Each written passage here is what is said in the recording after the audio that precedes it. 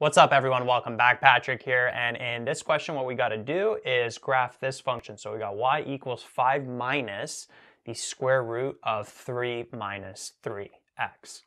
Now this is in a bit of a weird format, but hopefully you could tell from this function that the parent function is the square root function, the square root of x. And to get it into the format that we're more used to, what we can do is we can take this positive 5 here and then bring it over to the end. So we'd have negative square root of 3 minus 3x plus 5, like that. This is a positive 5, right, when it comes over here. And then that negative stays there. There's like a negative 1 in front there. And then from here, notice that this square root here, we can rearrange this like that. And then remember, we want to have that k value by itself. And now we got it in that nice transformation format, that general transformation format. So we could tell, notice that the a value is negative 1, the k value is negative 3, the d value is positive 1, remember it's the opposite sign, and then the c value is positive 5. So now what we could do, since we have the transformation values, we can take the parent function. Let's plot some points here. 1, 1, 4, 2, and then 9, 3. And we could take these points on the parent function, and then we could transform them with these transformation values. So remember, what's the formula?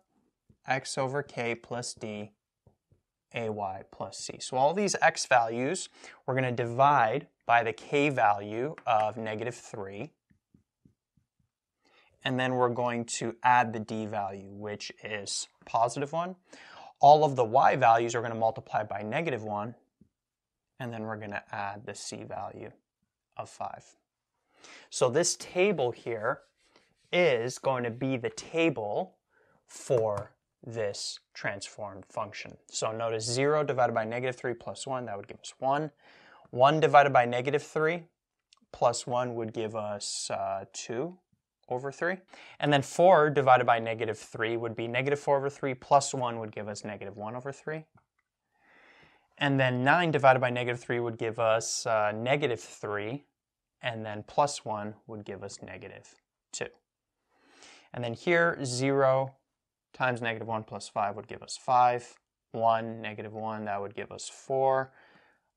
This would be 3, and then this would end up just being 2, like that.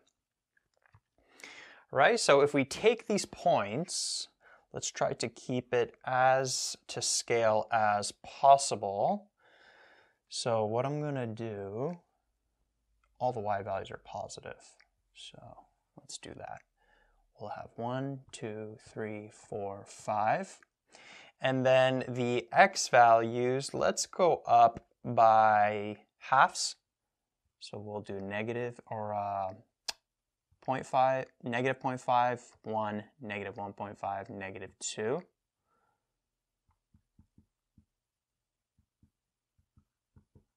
Then we'll have 0.5. And then 1, like that. I think that's all we need. So then we'll have 1 and 5, which would be up here. Now remember, the 1 and 5 is coming from the 0 and 0. Remember, the 0 and 0, that's the vertex of that square root function. So we know this here is going to be the vertex. Then we'll have 2 over 3 and 4. So 2 over 3, which would be like over here. And 4. Then we'll have negative 1 over 3. And 3, that would be like over here. And then we'll have negative 2 and 2. That would be like over here. So connecting these, it basically looks like that.